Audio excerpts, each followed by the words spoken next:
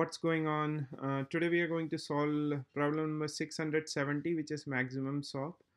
So the problem is, given a non-negative integer, you could swap only two digit at most once to get the maximum valued number. So your job is to swap only two numbers and get the maximum number. So for instance, if I look here I can only swap two numbers. So in this case it is 2736, so I can only swap 7 and 2 to get the largest number, right?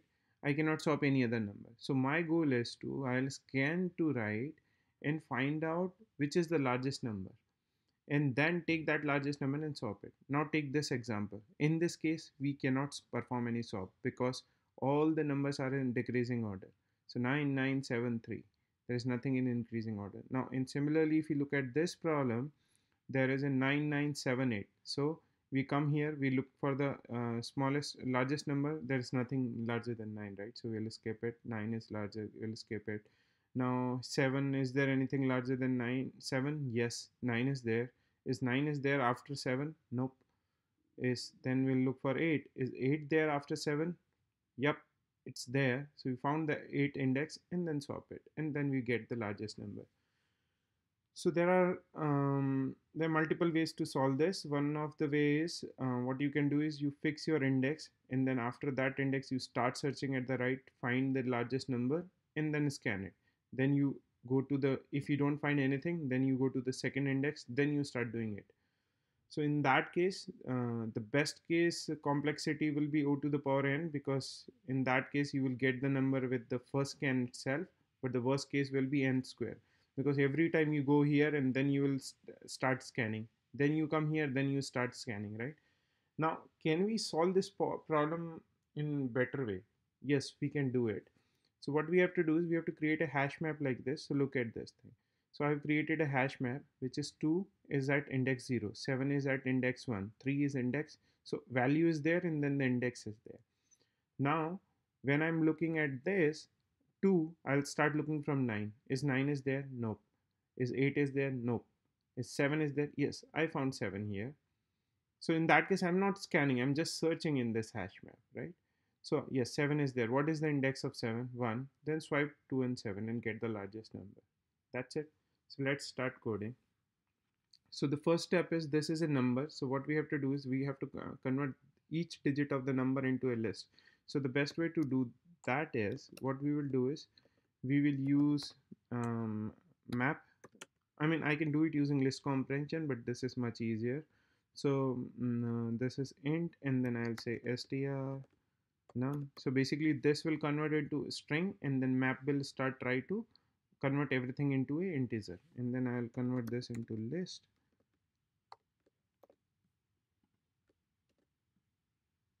And num, right? Now what is the next step? So the next step is we will create a hash map. So our hash map will be, we'll say value should be first, val should be first, then index, right? And then we'll say for index comma val in enumerate num. Now this will give us index and value, and then we will store val and index. But remember one thing, since we are forming a dictionary, so in this scenario, right, when it creates it, there are 2 9s. So it will store index of 9 which comes after it. So which is good for us, right? Because if there are 2 8 8, and then we want to swipe the last 8, not the first 8. So in that case, it will take care of it. Now what is the next step? What is the next thing that we should go? Now the next thing is we will start looking each of the numbers. So we'll say n in we'll again say index comma value in enumerate and num, right? Now after this we will have another loop. What that loop will does is that will be a search value in range, and then you will say 9, and we will start looking from 9 to where? 9 to till value, because if, for example, if you are searching here, we can only go till 3. We don't have to search for 2 because 2 is already there, right? We have to find the largest number. So we'll go from 9 to value and then -1, since we are going in reverse direction. And now I look for this SEAR, search val in hash map. If this value is found in hash map, and there is one more thing which we have to check, that is, and hash map search val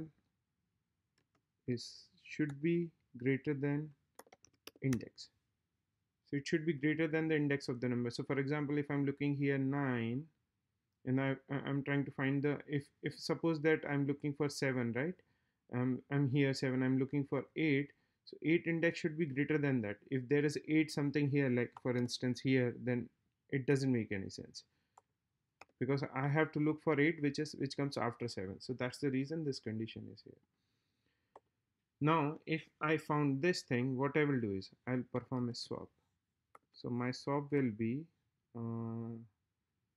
num index is equal to that will be num and then hash map search value, right? And then similarly I'll copy this, comma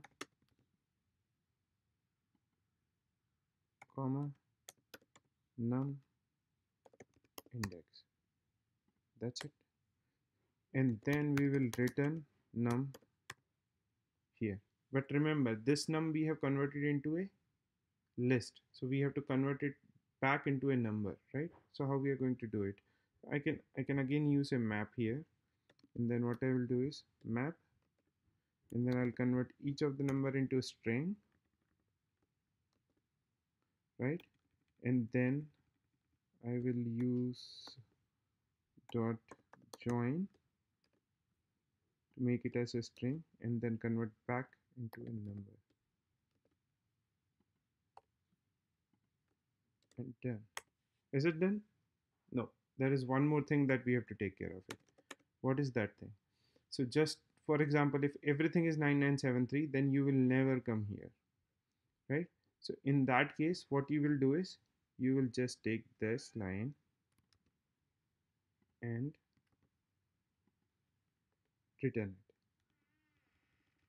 I think I have to give one more space, and that's it, done. So let's try to run this. Yep, see, accepted. I'll submit it, and success. That's it. Thank you guys for watching it. If you like my channel, please like and subscribe. Thank you so much.